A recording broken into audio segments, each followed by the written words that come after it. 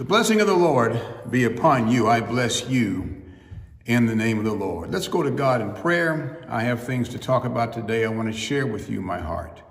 Father, I appreciate you. I thank you. Hallelujah. My God, you have been good to us. You've been wonderful. You've been awesome. We humble ourselves before you. We give you the glory. We give you the honor. We give you all the praise. It all belongs to you. Now, as I come today, Lord, I ask you to do as only you can do. Give me words to say that will help your people in Jesus' name. And I thank you, Lord. Amen. All right, we're going today to the book of Judges, chapter 13. And I'm still talking about my series on the favor of God. I want to go back to give you a little recap from last week, very quick. I'm not going to come before you like others have. I plan to just talk to you and share with you my heart. So last week we talked about that favor starts with submission and obedience to human leadership. Submission is compliance and surrender, and God can't trust you with his favor if he can't trust you with his leaders. And obedience is doing as you're told. It's a new concept in this era. It's a concept of not having your own opinion, not having your own mindset, but doing as you're told without murmuring and without complaining. So you want the blessing of the Lord. This is your first step. You have to train yourself to humble yourself and listen to your leadership. Now, I understand leadership is human. And as humans, they will make mistakes. They will make errors. They will make flaws. They will say things that are dumb. And because I'm a leader, I've done it. And I've hurt people over the years. I've apologized, but you find out the apologies don't always fix things. But what you have to do, if you're going to deal with that first step, you have to ask God to help you how to deal with leadership that you know is godly placed for you, and how you deal with them when they want you to do things that are outside of your purpose or just more than you can handle. God will show you how to do it. But most of all, don't complain. So today I want to do something different. I want to talk about the favor of God, the first warning. The favor of God, the first warning. The favor of God, the first warning. And as I said before, we're going to Judges chapter 13. We'll then skip over to Judges chapter 16. And I'm going to talk to you today. I'm not going to try to get in the African-American preaching vernacular. I'm going to make sure you get this because it has burned on my heart all week. And I really want to share my heart with you. There's nothing more exciting than living in such a relationship with God that we are confident that our prayers are being heard, and we look forward to what God wants to do for us, through us, and in us on a daily basis. Now, some of you can call it favor. You know, it's about as close as you can get to favor. But I want to bring out these points I brought out last week and remind you what we looked at when we're talking about favor. Favor is not, N-O-T, is not about preferential treatment with God, but it will give you God's ear. So here's the clarification on favor. This is what Galatians chapter 2, verse 6 says out of the New King James Version. The Apostle Paul clarifies clearly the mind of God. He says, but from those who seemed to be something, whatever they were, it makes no difference to me. God shows personal favoritism to no man. Insert that somewhere, highlight it in your Bible. God shows personal favoritism to no man. For those who seemed to be something added nothing to me. So our number one principle on favor is that God does not show personal favoritism. Next thing, favor is not just about being blessed. If that's the case, those in the Bible were treated unfairly by God. Hebrews chapter 11, 37 and 38 talks about they were put to death by stoning. They were sawed in two. They were killed by the sword. They went about in sheepskins and goatskins, destitute, persecuted, and mistreated. And that's enough right there. So If it's about being blessed, why didn't folks in the Bible get the same blessing that we talk about today? A friend of mine has done many services. He's preached quite a bit in the continent of Africa. The last time he went to Nigeria, he called me and asked me to sincerely pray. Nigeria is a very hot country for Christians, and you can go there as a Christian and you can be killed, and you will not be brought to justice. But he said his friend there, either in Nigeria or in the country of Ghana, told him, Brother so-and-so, the American gospel of prosperity does not work over here. Well, let me tell you right now, that's not the gospel. The gospel is the good news about Jesus Christ transforming and changing lives and souls. But let me go on. So favor is not just about being blessed. Favor does not keep me from the punishment of God for sin. Sometimes we ask each other, we don't ask God, we ask each other. We say, Lord, I wonder, well, not Lord. We say, well, I wonder how they got away with that. Let me tell you, nobody ever gets away. God punishes sin. If there's anybody in the Old Testament that should have been blessed with the favor of God, it was the sweet psalmist of Israel, the under shepherd that God placed over his sheep, the king himself, the one who is in the line of Christ and started the line of Christ, King David. But when he sinned, his punishment was horribly severe. Lost 2 of his sons. They died. And then lost a daughter who just dealt with the mental illness of what she went through and shut herself up as a widow the rest of her life. It was horrible. So don't tell me favor lets you escape the punishment of God. But let me tell you on a positive note, everybody, everyone, every single one of us who have given our lives to Jesus Christ according to the scripture have some level of favor, because the exact same Greek word in the New Testament for grace is the exact same word used for favor. You can't separate them. They mean the same thing. It's God's unmerited favor to us, the totally undeserving.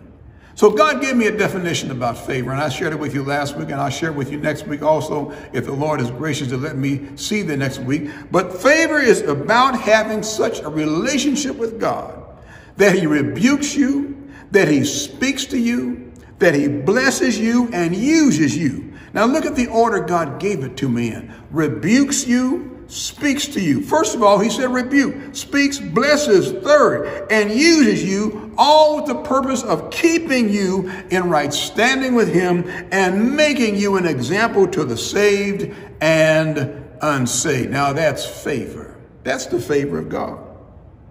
But as I go into this first message, or the second message on the favor of God, the first warning, it's already time for this warning, and because we live in an arrogant country. This week, my God, we saw something we have not seen since 1814.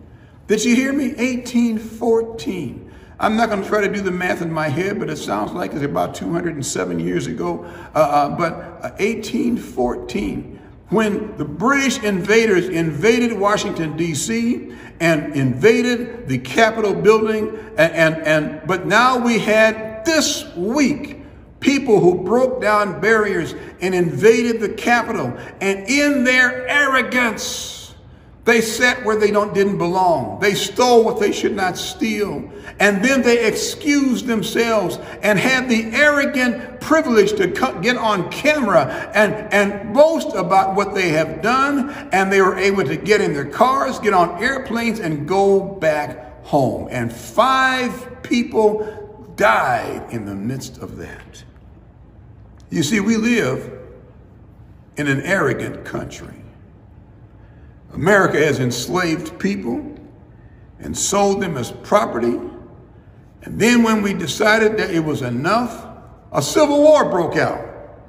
Everybody, as I was coming up as a kid, they would talk about the Civil War was based on states' rights. Come on now. Yeah, the state's right to keep African-American people enslaved. America has displaced, massacred, and ridiculed the native people of this land for the sake of obtaining their land and their wealth. And to this day, they still suffer for the fact that we showed up with those ships back in the 1600s. America has started wars around the world. We're in one right now, the longest standing war we have ever been in, and have invaded the sovereign territory of other countries, declaring that we're there for your freedom, but we didn't ask. We weren't asked in. We just did it. And America allows, and this is just a few things we do, and pushes racist policies and degrades those that are of a different ethnicity of the ruling class, and cares nothing for the poor, and loves and lusts for money, and the list goes on. But here's my problem today, friend of mine. The church, especially the Pentecostal church, has picked up and promoted this arrogance and called it spirituality. We use the Bible to justify our arrogance.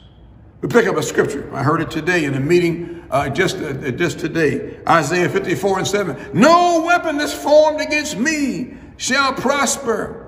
Keep saying that. Why'd they cut off Paul's head? Why'd they crucify Peter? Oh, that they were great apostles. Then why did they stone Deacon Stephen? Listen, don't tell me all of a sudden we're better than those in the Bible who had to run for their lives, imprisoned by a man named Saul before the Lord Jesus changed his life with the real gospel. But in our arrogance, we declare, no weapon that's formed against me shall prosper.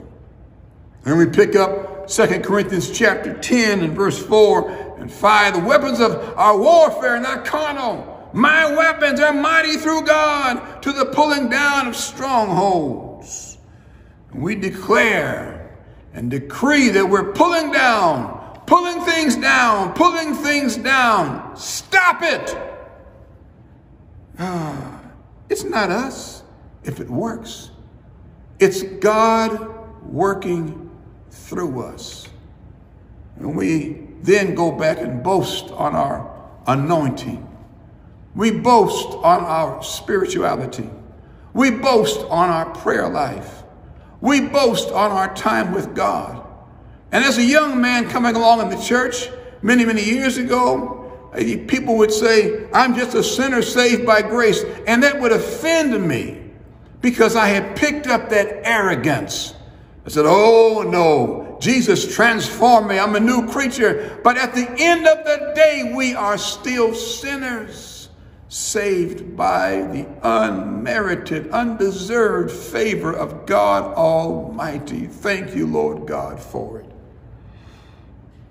Every scripture I've told you is true. But are we using them correctly? Or more importantly, as we use them, are we walking humbly before God?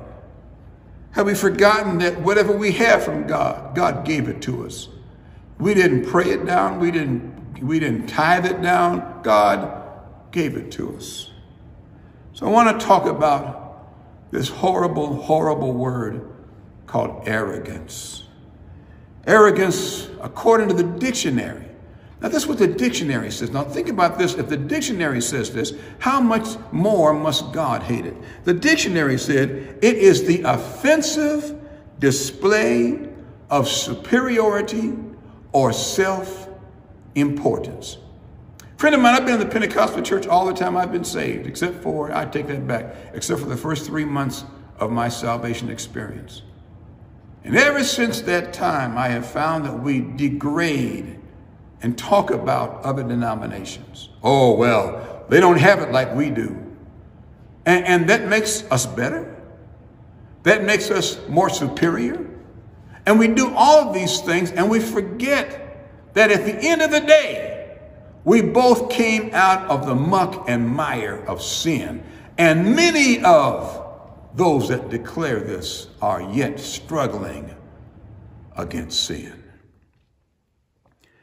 2 Corinthians chapter 12, verse 20 from the New Living Translation says, Paul told the Corinthian church, we often talk about the Corinthian church. Oh, they had problems. The Corinthian church is a microcosm of the church today. gifted, arrogant, sinful, speaking in tongues all the time, doing all kinds of things. But they had so many horrible things going on, and they did not rebuke themselves and stop it. 2 Corinthians 12 and 20. Paul said, for I'm afraid that when I come, I won't like what I find, and you won't like my response.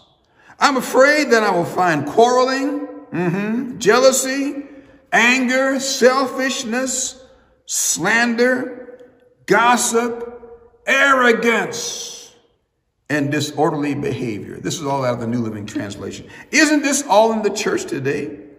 James 4 and 16 out of the New King James Version. But now you boast in your arrogance. All such boasting is evil. But why is arrogance so bad? God told us what his mind was toward it back in the Old Testament. Proverbs 6 and 16 and 17 out of the Amplified Bible. He said, these things, 6 things the Lord hates. Indeed, 7 are repulsive. Repulsive means disgusting and nauseating to him. A proud look, the attitude that makes one overestimate oneself and discount others. If you want to lose what little bit of favor we might say we might have with God, if we want to lose God's listening ear, keep walking in arrogance.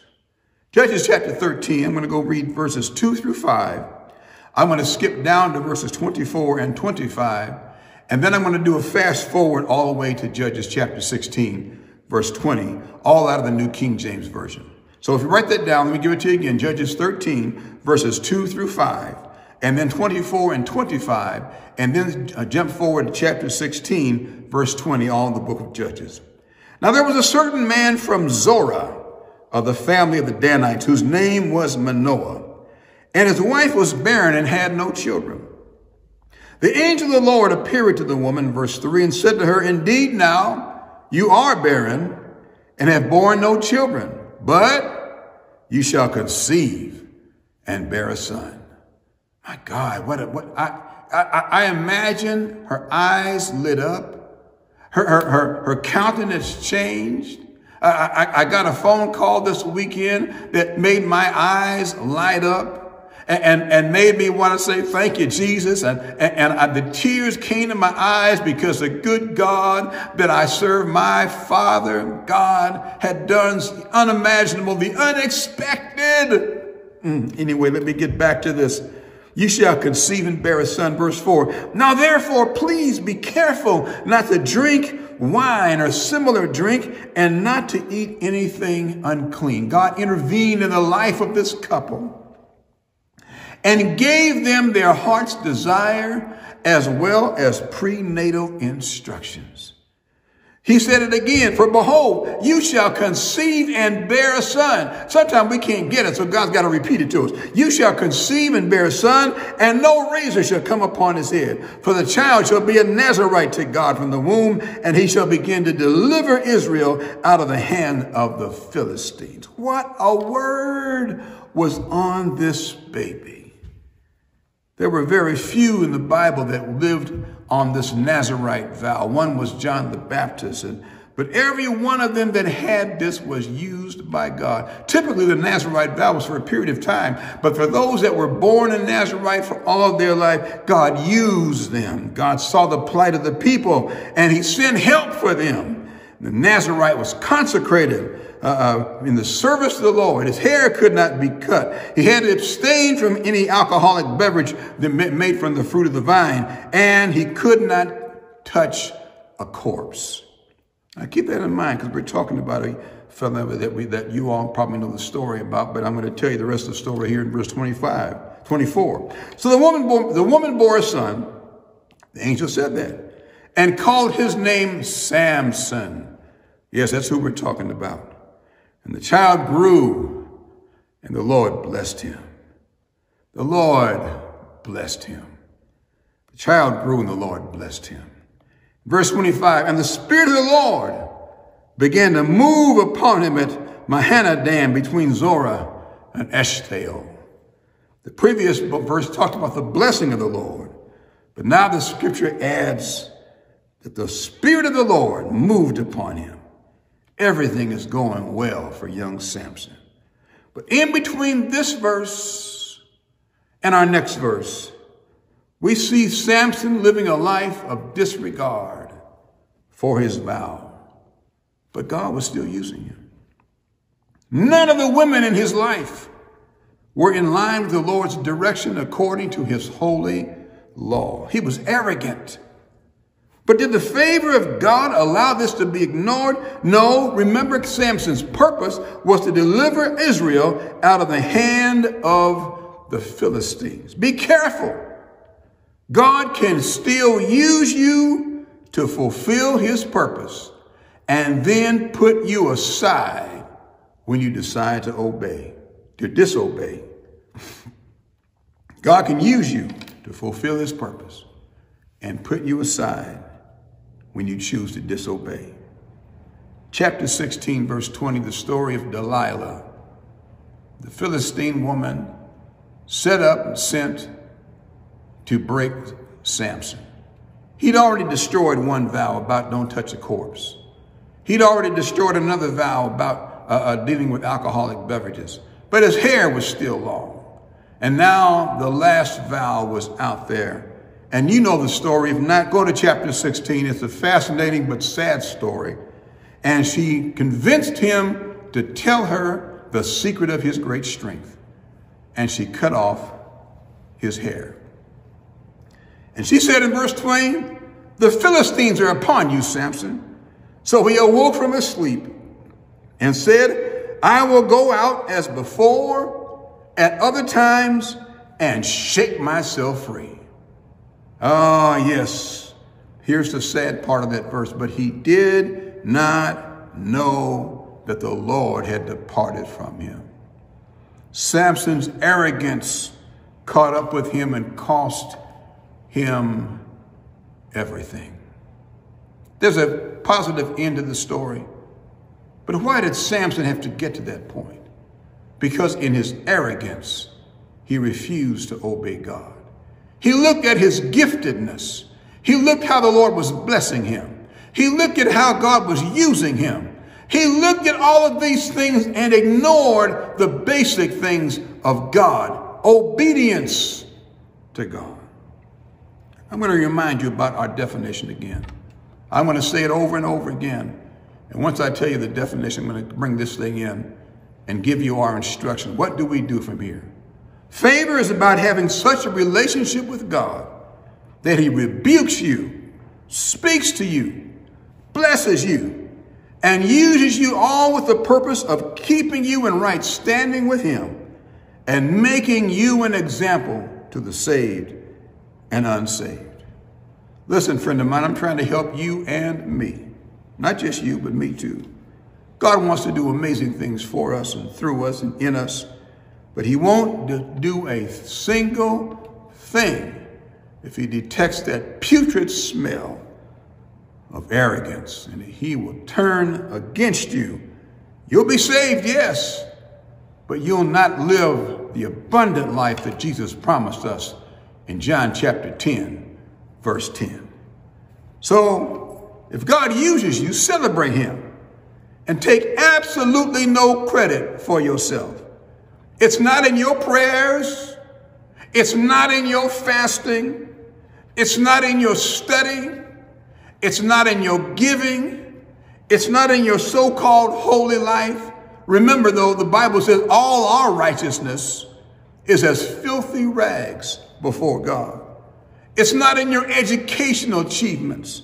It's not in the mentors you sat under. It's only in the grace and mercy of God our Father. Therefore, there's some things that we need to do this week.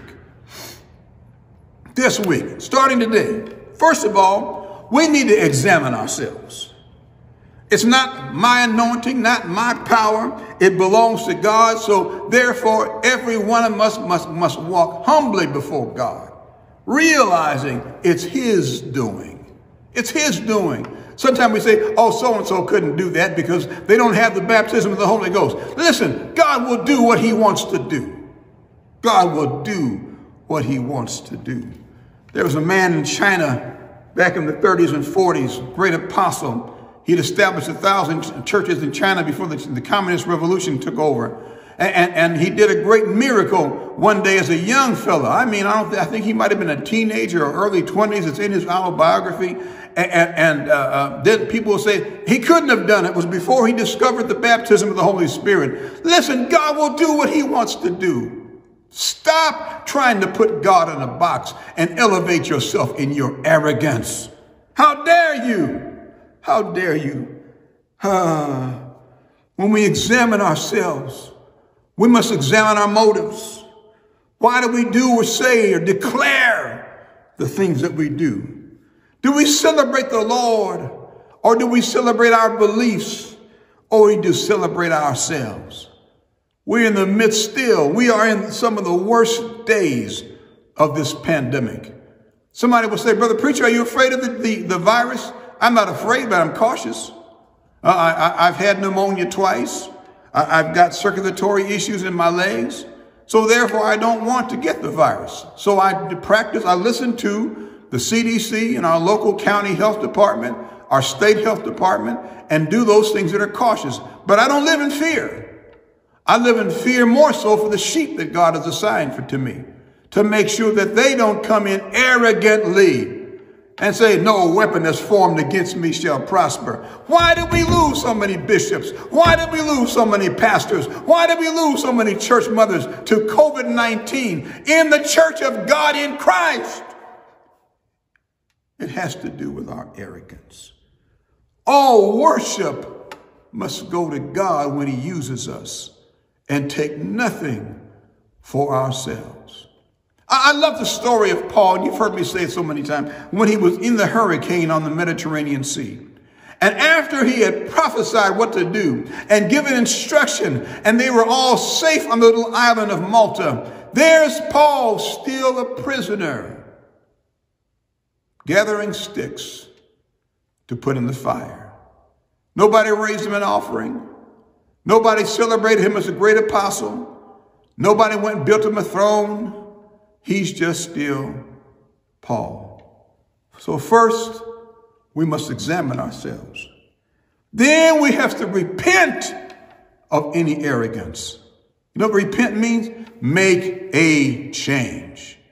Not just say, oh, I'm sorry. No. I'm sorry and I'll never do it again. If you'll help me, give me guidance, give me instruction, Lord. Show me how to do it. Give me step by step. Show me when I'm falling back into this, because it's the kind of thing that has sucked so many in the church into this vortex, that putrid smell of arrogance.